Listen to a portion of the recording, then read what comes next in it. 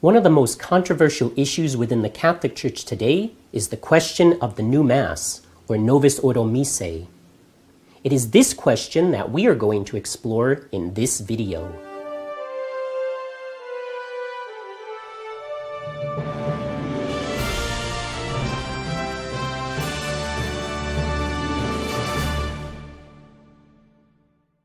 This Novus Ordo Missae, or new way of saying Mass, was introduced in 1969 by Pope Paul VI.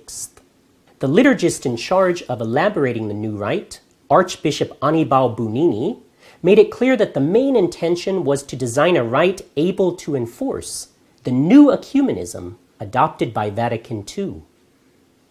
He declared in 1965, quote, "We must strip from our Catholic prayers and from the Catholic liturgy everything which can be the shadow of a stumbling block for our separated brethren, that is, for the Protestants," unquote. To accomplish this ecumenical goal, he solicited the help of 6 Protestant ministers. In the new rite, man has become more of the focus, not so much God. The priest and faithful gather for a meal to share with one another Christ's loving presence.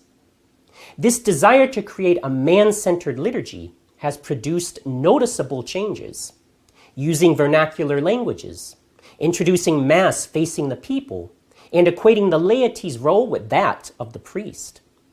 Even the Blessed Sacrament has been removed from the visible center in the church and is now often reserved away from the main altar and out of view. Also, many abuses have been introduced, such as lay Eucharistic ministers, communion in the hand, and altar girls. Even Vatican II's instruction that Gregorian chant should be given pride of place is ignored. The consequences of these changes have been, among many others, a shocking reduction in the number of religious vocations and a decrease in weekly attendance at Mass.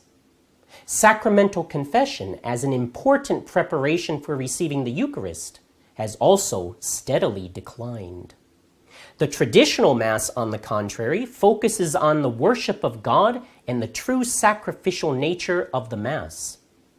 The Catholic Church teaches that Jesus Christ, through the priest, offers his body and blood to his Father in atonement for all the sins of humanity.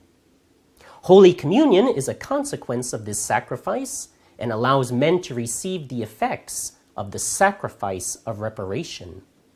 The use of a sacred language such as Latin for the worship of God, the many signs of respect and adoration to show our loving submission to him, the unique role of the ordained priest who takes the place of Christ at the altar, a reverent and humble reception of Holy Communion, kneeling and on the tongue, the awe-inspiring sacred chants are all indicative of how the Mass directs us to God.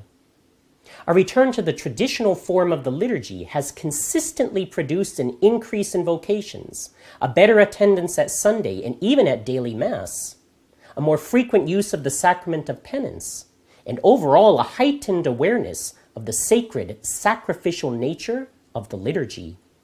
The traditional Mass and all of the doctrine that it conveys is the means for a true restoration of all things in Christ.